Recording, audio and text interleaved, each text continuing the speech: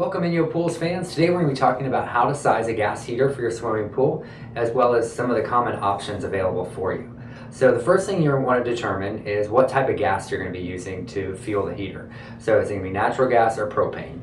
Secondly, you'll want to figure out how quickly you want to heat the pool. So to do this, you just want to determine the square footage of your pool. A typical pool would be like a 16 by 30 pool, or I'm sorry, 16 by 32 pool, which would be roughly 512 square feet. And we have a pretty handy chart on the website which would show a 500 square foot pool using a 250,000 BTU heater is going to heat your pool roughly 1.5 degrees per hour. So if you stepped up to a 400,000 BTU heater, you can see the chart would then tell you that it's going to heat your pool at roughly 2.5 degrees per hour. So it's going to be quite a bit quicker by going with a larger unit. So you just want to determine, once again, what is suitable for you in your application. So if you went to a spa, a lot of times people will also be heating a spa. This is typically done in how long it takes the heater to heat the spa 30 degrees. So on a standard 600 gallon spa, the chart would show a 250,000 BTU heater it would take 45 minutes to heat that spa.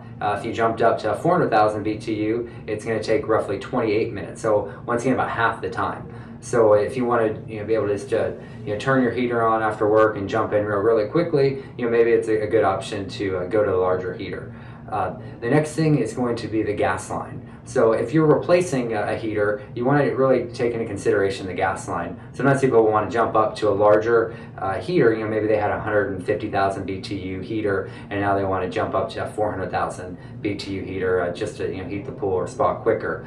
But typically by going to a larger heater, you're going to require a larger gas line. So maybe that 150,000 BTU heater had a half-inch gas line, and if you just bought a 400,000 BTU heater, it may require a 1-inch gas line, and you're not set up properly. So we do have a lot of those specifications on the website that would tell you what is required for the heater.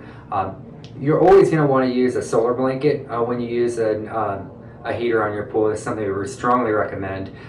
We use the analogy of if you're boiling a pot of water, it would be like boiling a pot of water without a lid on it. The solar blanket would act as your lid, so it's going to just trap all that heat in there. All the money that you've spent to heat the pool, your operational costs are going to be saved by using a solar blanket. Really going to cut down on the cost there. There are a couple different options as well when you're looking at purchasing a heater. I'm going to run down those now. One are for our customers that live at higher altitudes, above 3,000 feet or so. We do have some special heaters that are considered high altitude heaters, so you want to take that into consideration. Also, some areas of the country require what's called a low NOx heater, which is a low emissions heater. That the local code will require a low emissions heater. Also, if you're in a commercial environment, maybe a hotel pool or a condominium, sometimes you'll be required to use what's called an ASME certified heater, just going to go through commercial testing. And then lastly, what's becoming more and more popular as salt pools become a bigger trend in the market would be a Cooper nickel heat exchanger, and basically that's just going to hold up really well to saltwater environments. So if you have a saltwater pool, you might consider one of our Cooper nickel heaters. So I hope this was informative to you and helps you make the right choice when you're looking at purchasing your pool or spa heater. If you have any questions, you can give us a call toll free at 877-372-6038, or you can visit us online at www.inyopools.com.